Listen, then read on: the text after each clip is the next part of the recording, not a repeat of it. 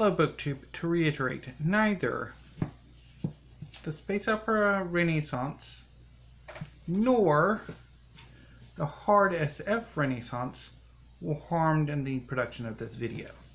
Although we came pretty dang close because they both fell from my bookshelf.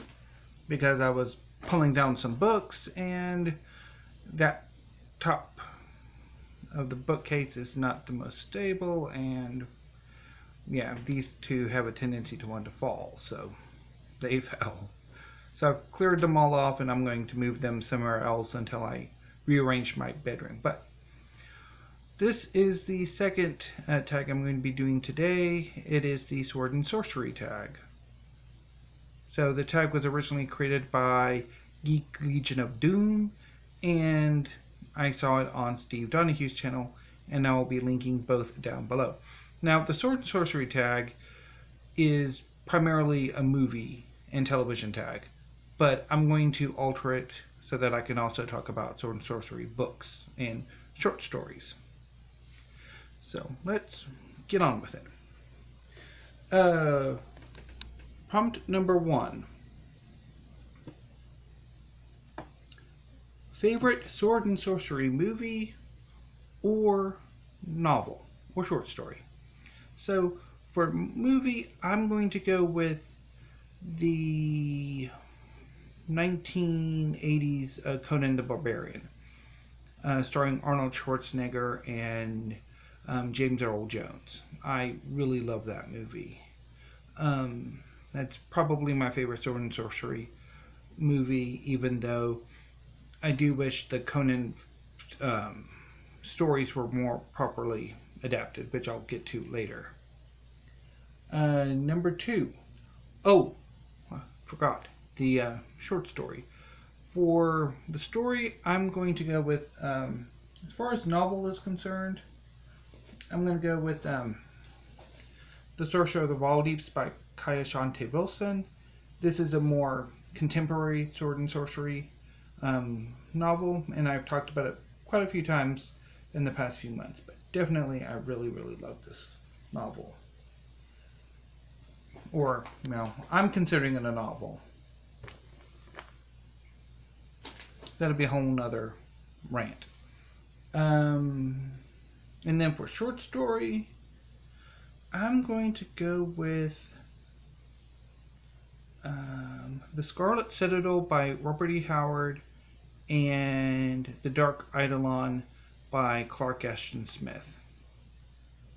So The Scarlet Citadel, Conan is king of Aquilonia, and he is aiding the king of Ophir against the king of Koth. But in actuality, Ophir and Koth have allied against him under the auspices of the court sorcerer of Koth, Zothique, to pretty much put a puppet on the throne of Aquilonia. Conan is captured and imprisoned in Zothique's fantastical dungeon.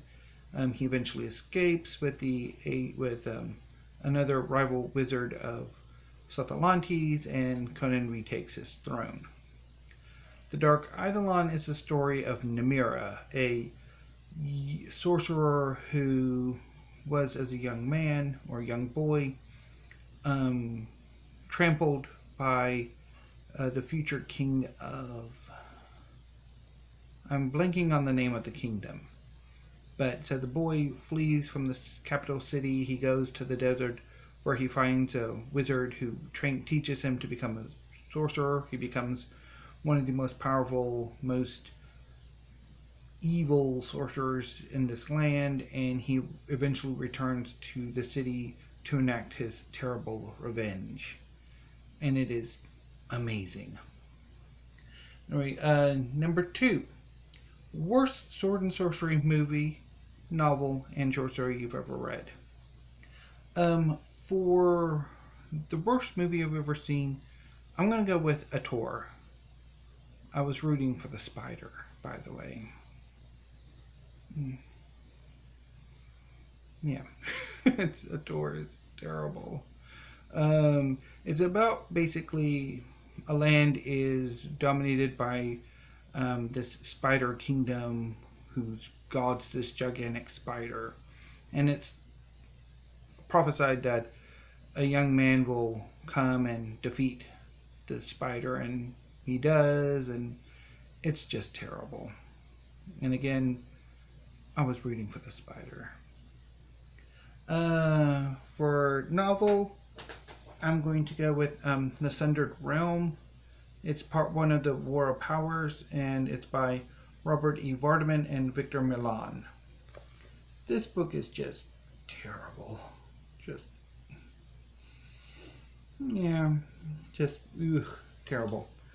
Short story. I don't think there's really a short story that I could really say really didn't do it for me, so I'll not touch on the short story. Number 3.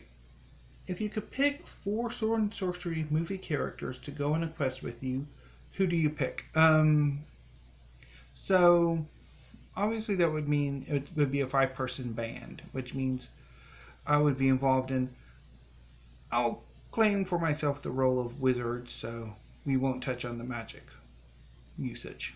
And that would be more of a, maybe it's Once Upon a Time style, because it's not too overpowered and it's not too underpowered, so be just about right. As far as who I would have with me, or who I would run a quest with, one thing it would not be Conan.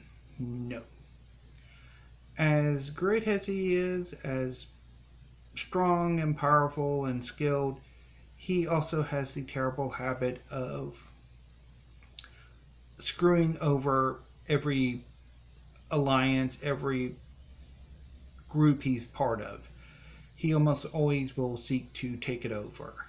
I mean, he does this in A Witch Shall Be Born. Obviously, he does it to the King of Aquilonia, although the King of Aquilonia deserved it. He'll join a band of mercenaries or pirates or tribe, and he'll eventually take it over and become the boss. So he does have a terrible habit of usurping the leadership. Unless, of course, Conan is in charge, which I guess he could be. But I would go with probably...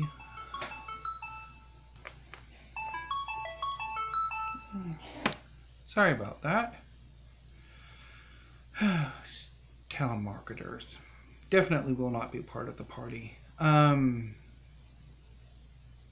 I would probably go with Dar from Beastmaster.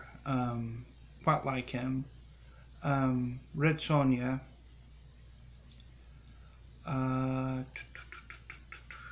Sinbad. Think he would be a really good leader.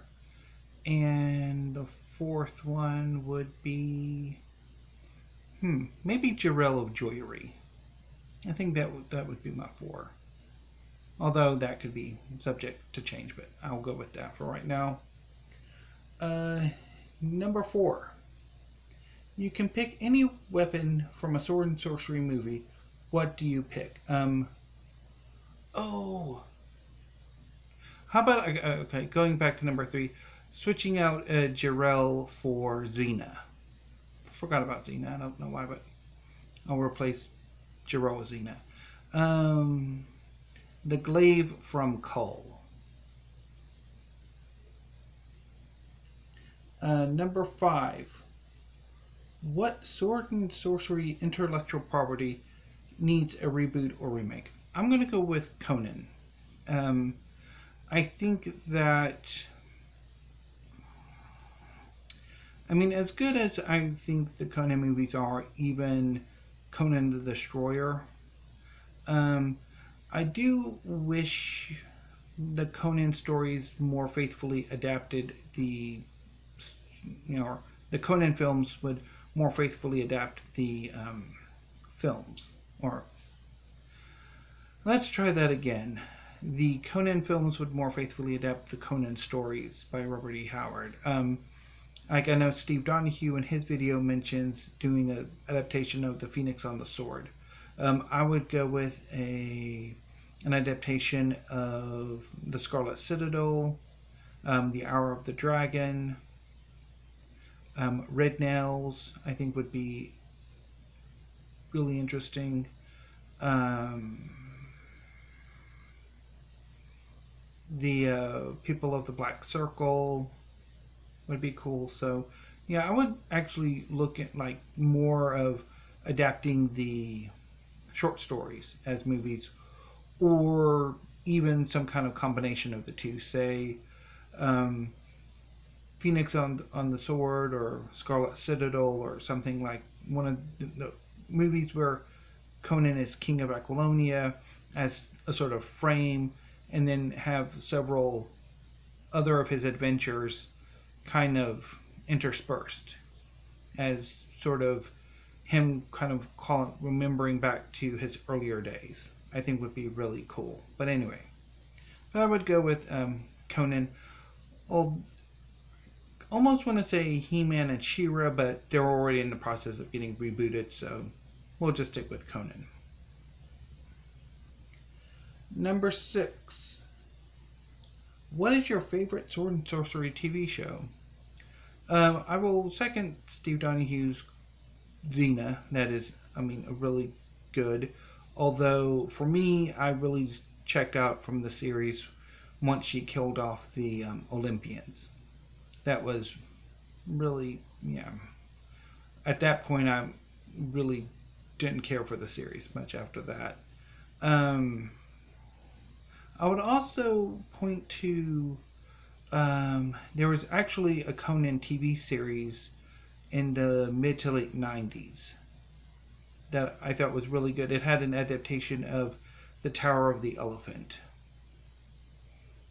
that I remember. And then also there was a Sinbad series around the same time that I thought was really good, but I haven't seen either one in ages. Number 7. With a few exceptions, Sword and Sorcery is traditionally one of the most unpolitically correct genres. Where do you see this genre going, or what would you like to see? Now, the thing about Sword and Sorcery is that it's not a continual... new material isn't continually published. Sword and Sorcery has very brief, a year or two of flourishing, of sort of a renaissance, if you will, and then decades of practically nothing, or just maybe the occasional sort of more nostalgic sort of story. This is as true of literature as it is of film. And really with Sword and Sorcery and film, you really had the 80s. From like Conan the Barbarian through, say, I'm not entirely sure about the timeline, but it was really just the 80s. You kind of have like the more recent 2011 Conan the Barbarian, which was really good too. But as far as like say, a lot of more contemporaries, it's maybe a bit of a stretch to call them Sword and Sorcery. So it's very much sort of stuck in the 80s. And a lot of sort of things that were taken for granted in the 80s would not really fly today. And then as far as literature is concerned, the situation's a bit better because every new generation of Sword and Sorcery writers are really, pushing the genre forward. It's not like a continual rehashing of Robert E. Howard, and it's more like there's more stuff being added into it. You have the contributions of Michael Moorcock with Elric.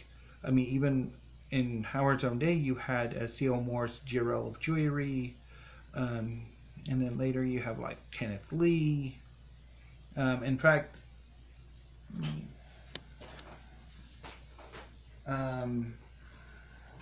Also, Charles Saunders Imaro up to, say, Sorcerer of the Wildeeps.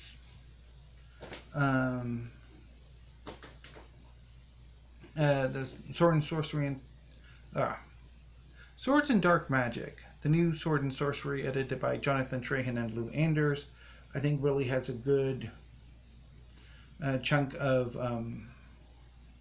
like new Sword and Sorcery that's really sort of pushing the genre forward. But what would I like to see? I would like to see, I think, like a greater range of character. I mean, sticking to what Sword and Sorcery does best, but a new range of characters with new concerns and new problems and new struggles. I think would really be interesting. Also, maybe new ways of stylistically telling the stories. There's one story in Swords and Dark Magic that I thought was really fascinating. If I can find it real quick.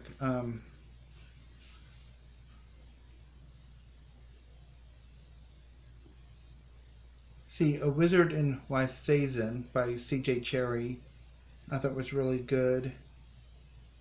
I need to really reread this anthology. So yeah, I mean, really, I think a more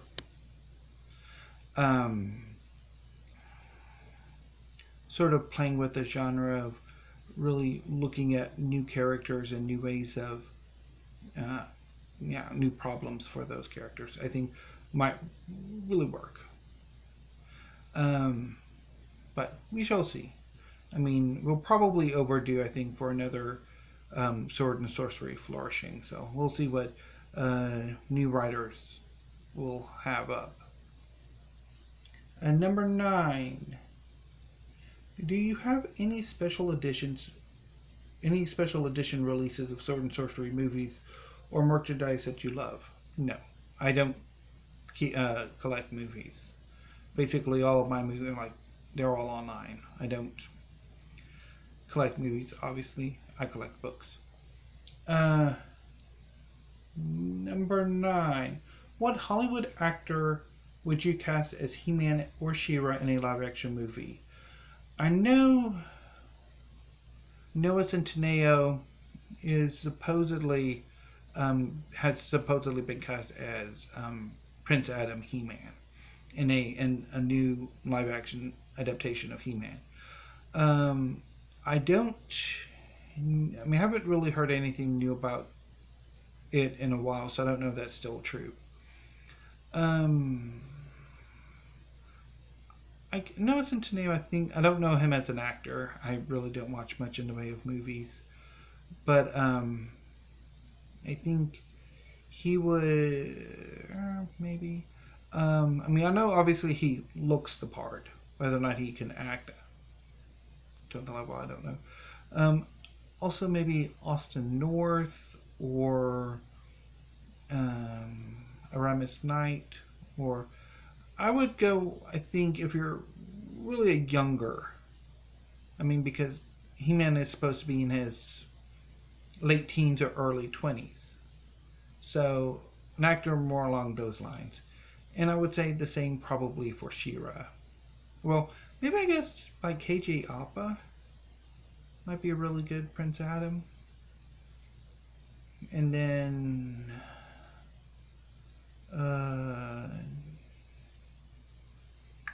yeah. And for She-Ra, I know there's several actresses on Riverdale, maybe, I don't know. Or Dove Cameron, maybe. I think that's, yeah. I'm sorry. I don't really pay much attention to movies, so yeah, I'm kind of throwing names out there. But generally speaking, probably there's a up-and-coming actor who actually really would fit the part, who, I don't know yet, so they would be the perfect for He-Man and She-Ra. Number 10. What is your favorite on-screen dragon? King Ghidorah. It is definitely King Ghidorah. Also Acnologia from Fairy Tale. 11. What is an underrated Sword and Sorcery movie you can recommend? I'm not going to recommend a movie. I'm going to recommend some books. So, obviously, there's Swords and Dark Magic. I definitely highly recommend.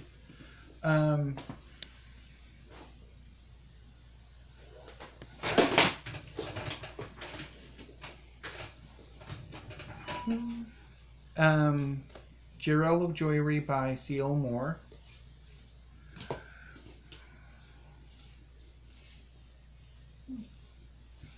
I do not believe the Return of the Sorcerer was harmed in the making of this video either. And I highly recommend the work of Clark Ashton Smith, especially his I think it's Poseidonus, Hyperborean, and his Zothique. Definitely his Zothique series. I love the Zothique stories that I've read. I've loved. I wish there was a collection of just those stories. I know there was a few decades ago, probably like 40 years ago, but they are wildly expensive, so I'm collecting Clark Ashton Smith as I can, and I definitely would recommend his work.